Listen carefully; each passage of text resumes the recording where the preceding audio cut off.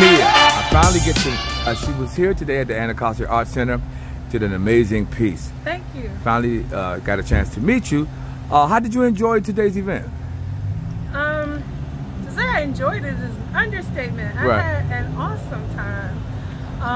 It was just like fantastic energy. Yeah. The vibe was amazing.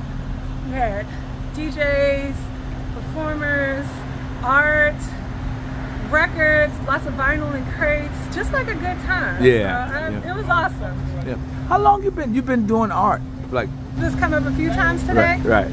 So like most people, I did art when I was like a little kid, and then at some point you just break off because you got to grow up and be a professional at something.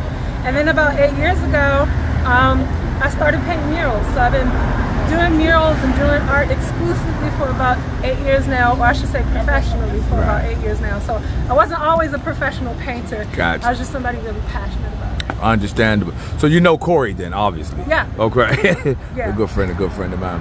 Well, that's awesome. The piece you painted today, talk to me a little bit about that.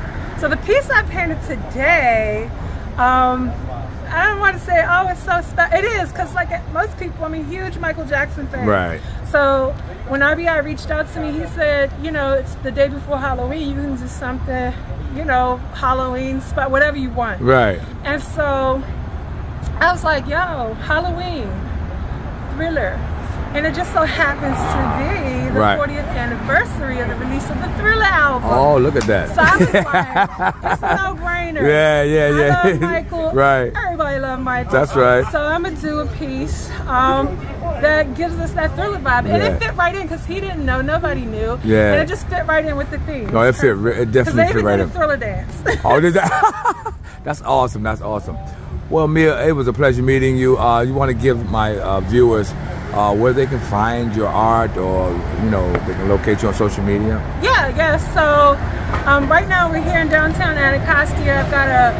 I've got at least one piece around the corner. Well, I got a couple of pieces. I got a piece above the bar in Busboys and Poets. Nice. I got a piece across the street, a women's suffrage mural, and then down the street on Howard Road, I painted a building for the Bridge District Project, which is a new neighborhood that's coming up in Ward 8.